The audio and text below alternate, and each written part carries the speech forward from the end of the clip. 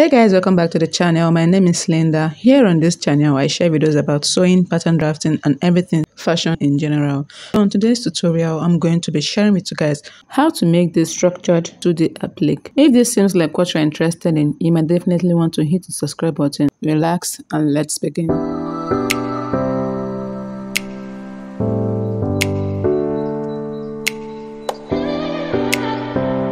So guys, we're going to need the following items. We'll have our hemming gum, we'll have our soldering lead, we have our scissors, and also we have our mesh net. It's called a crinoline mesh net. Okay, so you can go ahead and look for it, just like crinoline, and it's very stiff and also comes in different colors and texture.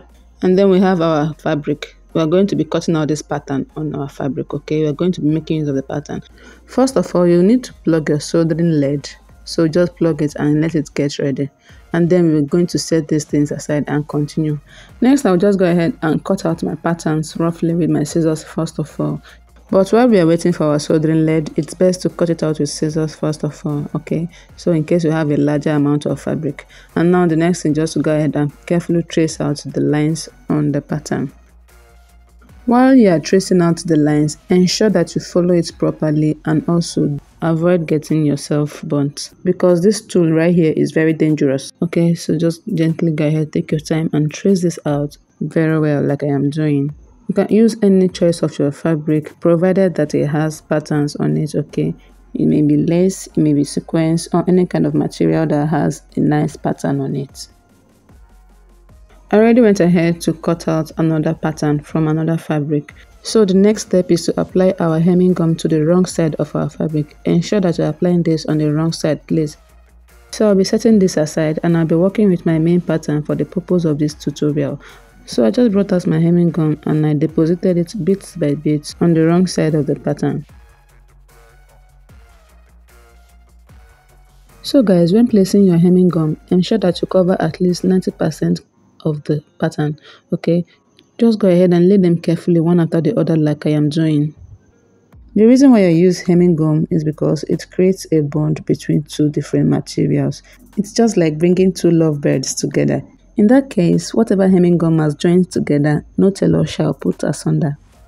On a serious note, hemming gum is the best to use in this process. My love for hemming gum can never be overemphasized. And that is it for the hemming gum. The next thing we're going to do right now is to bring our mesh net and then place it on top of this like so. When ironing this, you make sure your iron is very hot, and also don't forget to place a thin layer of paper on top of this before ironing it out. And this is what I have after I was done pressing it. And then the next thing is to just go ahead and also trace out the net and cut it out with my soldering lead. So guys, just in case you don't have a soldering lead, I recommend you use your scissors to carefully trace this out. Then afterwards, you use your lighter to burn the corners to get a perfect trim for the pattern.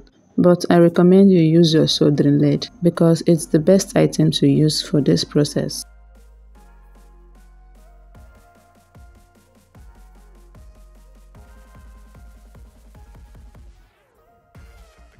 Now that I am done cutting this out, I'm just going to carefully design this. It's a thing of choice. If you want, you can leave it plain like this. But then I always like to design my stuffs.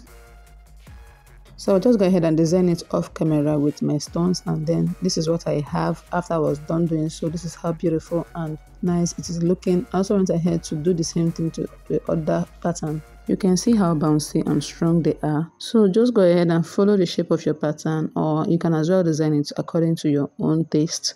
And then you have your 2D applique, which is flat and doesn't have any dimension, just flat. Okay, you can view it just from the front. This is the difference between the plain one that has not been structured and the one that has been structured. So this is the process you can take to design your patterns before applying them or attaching them to your dress or your outfits. It's all about the designs and how creative you are. So this is what I have for my two patterns, and then that is the end of our tutorial. If you like this video, kindly give me a thumbs up and tell me what you think in the description box.